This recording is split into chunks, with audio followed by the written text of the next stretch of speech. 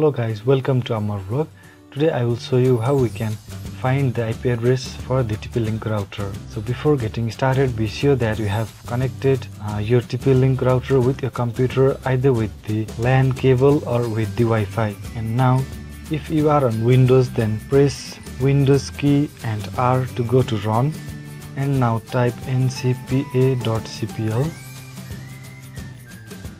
Here you can see the network connections. If you are connected to your router with Wi-Fi, then you have to select this Wi-Fi connection. If you are from the Ethernet or with the cable, then you have to select this network.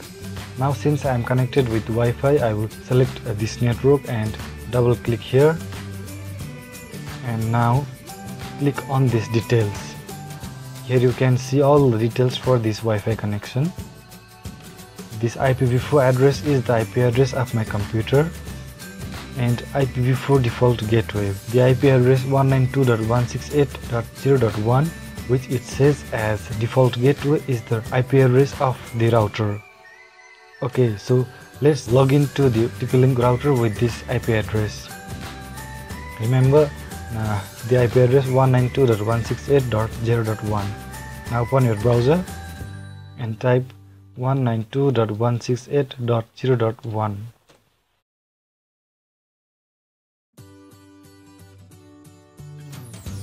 Now this is the index page for my TP-Link router, and I can do any configuration on my router from this page. So like this way we can find the IP address for our TP-Link router and we can get access on the admin page from that IP address. So thank you guys for watching, and don't forget to subscribe my channel.